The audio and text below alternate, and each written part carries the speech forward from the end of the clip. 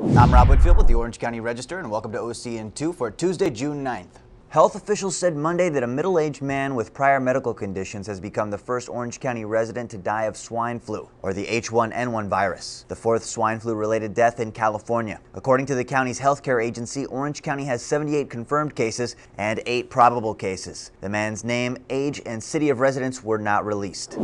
Monday, the attorney for Andrew Thomas Gallo, the San Gabriel man charged with 3 counts of murder stemming from the alcohol-related crash that killed an Angels pitcher and 2 others, said his client cannot get a fair trial in Orange County.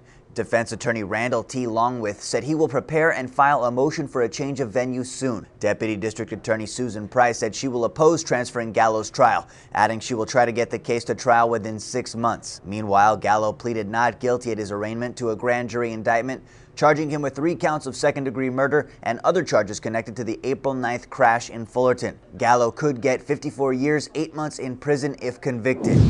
A Ladera Ranch man is back in jail after a second attack in several weeks has left a woman with severe head trauma. Orange County Sheriff's deputies responded to frantic 911 calls Monday morning and arrived to find 44-year-old Mark Jurasic being held by neighbors after what appears to be a domestic dispute between a live-in boyfriend and girlfriend. One neighbor said she witnessed no argument before the attack occurred at a cluster of mailboxes in front of her house. The neighbor said Jurasic rushed over and started pummeling the victim. The woman was rushed to Mission Hospital with severe head trauma. Jurasic was arrested on suspicion of attempted murder, booked into Orange County Jail, and is being held without bail. Jurasic was suspected of attacking the same woman several weeks before. At the time of yesterday's attack, Jurasic was out on bail after pleading not guilty to those charges.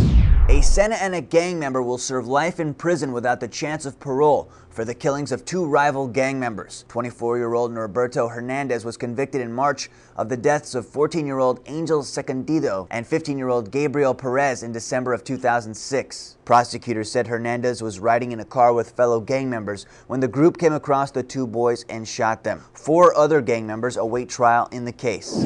The county's transportation agency will cut 104,000 service hours a year from public buses starting in September, following a drastic loss in sales tax revenue and state funding. And the board also asked its staff to return in 30 days, with plans to cut an additional 300,000 service hours. Right now, the OCTA operates 1.7 million hours of bus service a year. And you can read more about all of these stories and get your breaking news all day at ocregister.com.